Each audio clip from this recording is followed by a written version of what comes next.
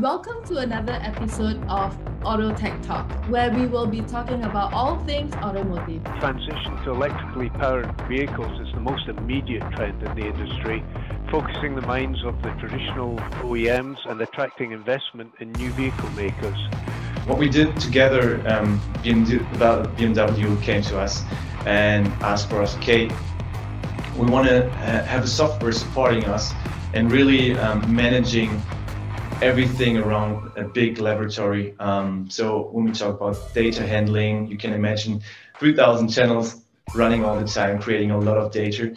As the ADAS systems with camera and radar and LiDAR now are put in place, those are going to require higher resolution, which will increase the speed and the bandwidth that's required from the in-vehicle network.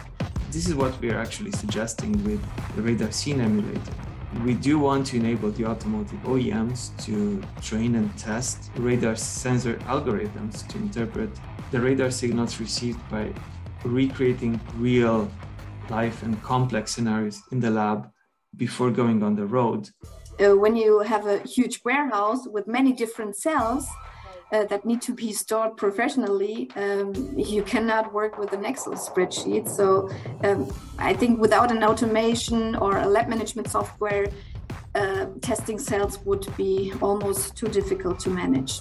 I would recommend for everybody to step a moment back and think about the usage of your car today, of your normal combustion engine, how many kilometers you really make a day.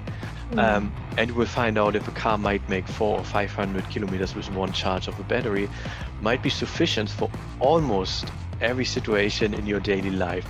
So welcome to our show.